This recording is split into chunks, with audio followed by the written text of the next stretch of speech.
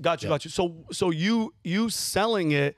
What did you just want to get out, or was that whole the company had become very large at that point? Okay. And the three partners decided that we needed some help to run the place. Okay. And we sold to a private equity company, and the lead counsel that was brought into our company with them was a pedophile. Okay. And right before we get into there, so hold on. So as a founder, and we just talked about this in here a couple of seconds ago, as a founder, it's your baby. You made it. You did it for people that come in that were kind of uncomfortable. You built this huge thing. Everybody knows what Planet Fitness is. How does it make you feel now that you're not there as the founder CEO? When you wake up in the morning, you have to think about this type of situation. It's absolutely disgusting to me. It was my whole life's work. It was the only thing that I ever really got right in my life.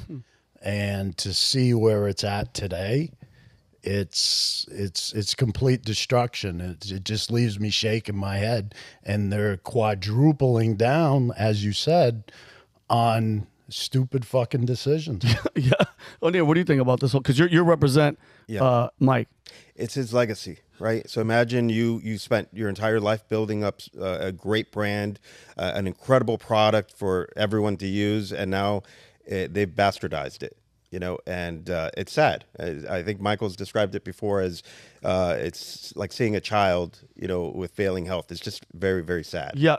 So, Mike, just go. Do you have any current financial interests or investments with Planet Fitness? You're completely out? I own a couple of buildings that they rent from me. That's it. I have it's your property. Actually, 3 months after we sold to the private equity company, I figured out this guy was a sex abuser. Okay. One of our franchisees brought an investigation to me that proved that this guy was a sex offender, pedophile, whatever.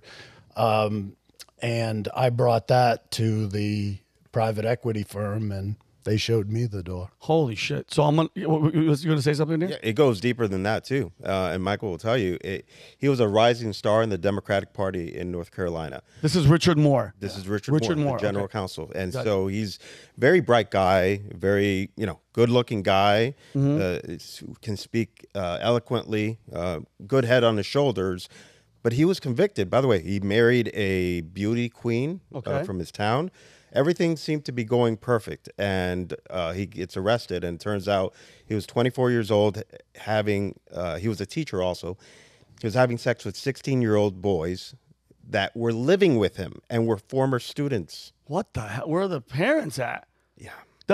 Oh my God. Yeah. So it was huge news, and somehow, I don't know exactly how, but somehow he ends up becoming a licensed attorney up in Massachusetts. This is after being convicted? Oh, yeah. Holy shit. So, I mean, I don't think can you even can you get your bar, Connor? Can you become a lawyer if you're don't ask me. I'm no legal expert, but I'd like to assume no. I mean, I would hope. One would hope. Let me put it this way. He had to give up his teaching certificate and resign from the General Assembly in North Carolina.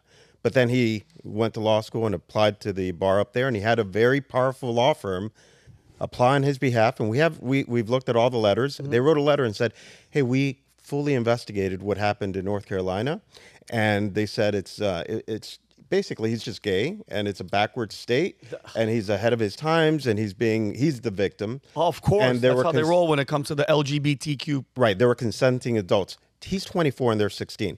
That's the legal age of consent in North Carolina, but those are not consenting adults. Yeah, no, I agree. And by the way, because I do want to get into the Richard Moore situation, I just want to show a couple of photos. Kelly's going to bring them up. Like we were talking about this. So this right here is the girl, the Patricia Silva. This is the guy. That is a grown man right there.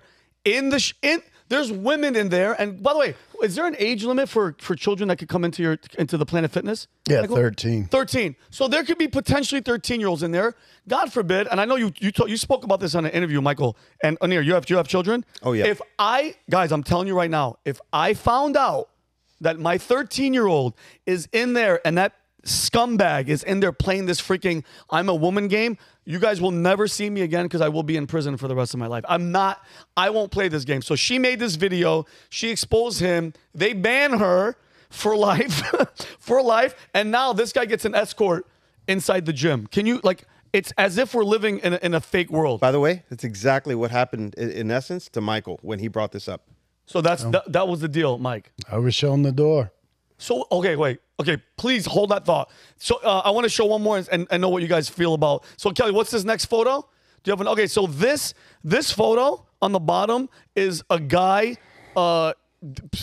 his sexual fetish. He's masturbating. Yeah, Kelly, thank you, my love. This guy is masturbating inside the Planet Fitness locker room and recording it. I don't think these guys know what he's doing. Go to the next one, Kelly. And this is the next photo. Look at this one. This is a guy acting out with sexual fetishes and peeking under bathroom stalls. I had to color out the dildo that he has on the right, but he's exposing him. Like, dude, this is unbelievable. Like, and then there's one more. I want to show you guys a video. Mike, you told me about this one. This is of the fetish. Yeah. This is the fetish one that we're going to show you guys right now. This is by the way, this is a porn star, a porn actor masturbating inside Planet Fitness. I guess this is just the new norm. And then this next one is going to be a girl and a guy doing fetish. What is this one, Mike? Can you explain to people what this is? I honestly, the only thing I can say is it's like the opening scene in Billions. I don't know if you've seen that. Yeah, Kelly, can you play it? The guy, she spits in his mouth at the end. She spits in, and mind you, this isn't after hours. This is while they're open working out on the gym floor. I don't know if it's real, but no. I mean, sure dude, looks it. The equipment is purple. Oh, that's Planet equipment. I'll tell you that. I mean, unless it's well, yeah. Can you play really fast? Hey, bitch, switch. Yes, goddess, thank you. Dude, what the hell is going on? Yeah, you can hear the people working out in the back. Mm-hmm. Dude, what kind of freak show shit is this? I'm out. Oh, of course, there's a Hello Kitty bag. Oh, of course. And I mean, listen, she looks attractive as shit. That guy is a freaking loser, but the gym is active. That's obviously a Planet Fitness. Yes, she has an amazing ass, but still, like, this should not be allowed. Like, I'm shocked. This management, somebody has to complain, and somebody, yeah, I'm good, Kel. And then she spits in his mouth after. We don't have to see that. Now, bear in mind, like, I had a Planet Fitness membership during, like, late stage pandemic lockdown stuff. Yeah. They were making you wipe down everything, and people were coming in with masks. And we got people spitting in each other's mouths, but you can't leave sweat stains on the equipment. Yeah. What's up with the priorities of this gym? That's so freaking funny.